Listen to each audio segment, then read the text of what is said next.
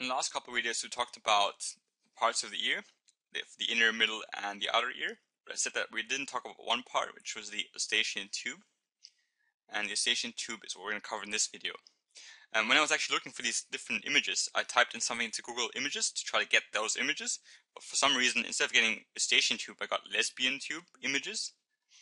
And it was really weird because there's pictures of lesbian sex all over my screen. It was completely unexpected. But I was lucky that no one was home, so that's good. But Eustachian tube is the tube which connects the middle ear to the actual nose, right? So we've got the eardrum here, which is where air passes in, the pinna, past the pinna onto the eardrum, and then we've got air also coming in the other way. So air comes in this way, and air comes also into the middle ear from the other side. So it pushes through the nose. This is the nose, right? Nose, when you breathe in, some of that breathing in through your nose, some of that air will also go towards your ear through the Eustachian tube.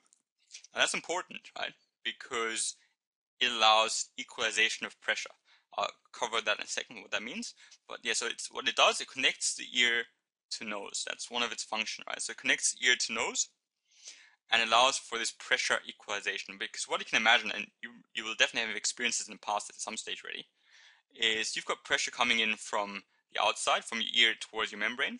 So this membrane, right, so if air passes in, this membrane will experience lots of pressure, high pressure from one side, which means that that membrane will be always under lots of pressure and it might bend towards this side a bit, right, because it's being pushed by this side. And usually that's not a problem at all, because there's going to be equal pressure coming from the other side that will pass through this tube. This is here. This is the Eustachian tube. I'll just say ET for short. Right. So the other side of that membrane, you're going to have your other pressure coming in, and that is equalized. So equal pressure from the ear and the Eustachian tube means that both sides have equal pressure, and the membrane isn't too worried. That tympanic membrane is fine. It's okay. But what happens if, for example, you have this being blocked? So if there is some blockage at the Eustachian tube and air can't enter from the nose into the ear, that means you don't have this pressure anymore. You don't have this pressure here. All that pressure is just coming from that one side. And what that means is, it means there's a really loud truck outside. What that means is now you're going to have it becoming really painful, because all that pressure from the one side really actually hurts your ear.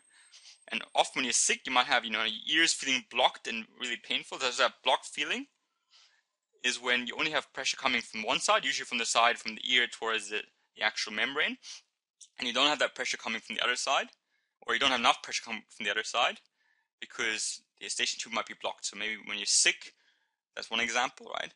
And then you blow your nose, right? When you blow, like you hold your nose closed, and you blow, and you hear that pop sound, that pop.